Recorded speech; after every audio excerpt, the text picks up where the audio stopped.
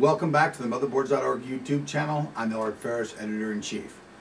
Although I know many of you prefer to see reviews on high-end products because many of us are enthusiasts and gamers, there are others out there who don't play games but still have the need for a video card for their computers. For those people who are doing that, such as building HDMI systems or just systems that for running just your general business applications that don't want to use onboard video, there's an entry-level series of video cards. Today we take a look at two of those cards from XFX. The first would be the HD 5570. The second will be the HD 5450. These are both entry-level cards that come in well under $100 and will fit the bill for most HDMI and general gaming. Follow along as we show you the specs, how these cards work, and how much they are, and if they're worth your money.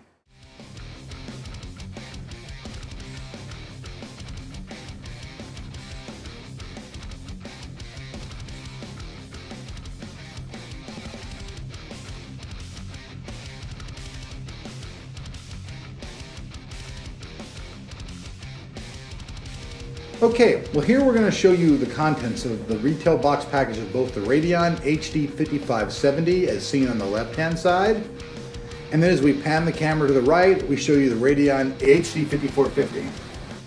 Both these cards contain similar things other than the video cards themselves. They both all commonly have the installation guide, the graphics card CD drivers, the quick installation guide, and a little card for registering your car for personal service from XFX. Here we take a look at both the retail cards themselves. Notice that there are a few similarities. Both the rear IOs are almost identical as far as their features go. The setup's a little bit different. As you can see, the DVI connector is located in a different spot, as is the BGA, but they all three contain the same thing: a DVI, a single BGA, and an HDMI connector. The only other difference really between the cards is the height of the card, and that the 5570 has an active cooling solution and the 5450 has a passive cooling solution. Neither one of them require any type of power solution whatsoever, so those looking to upgrade will probably be just fine even using their old 350 or 400 watt power supplies. Let's take a look at the test results. Now that you've seen the box, you've seen what's in them, and you've seen the cards, let's see how well these cards perform.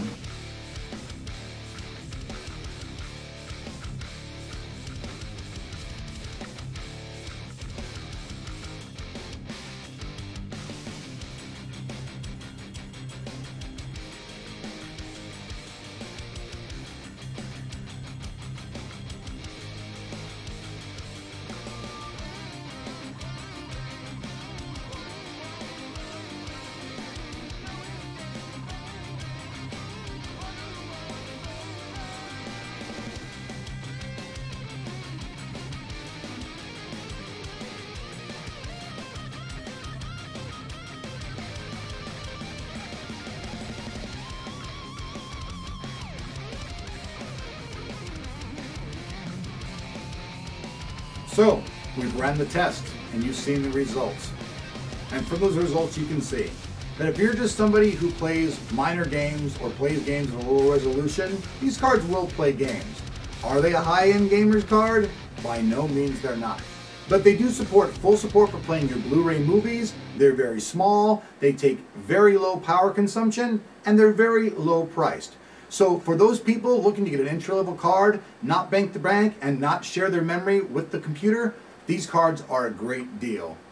Thanks a lot XFX for participating for this. I know you love these videos so much, Ryan.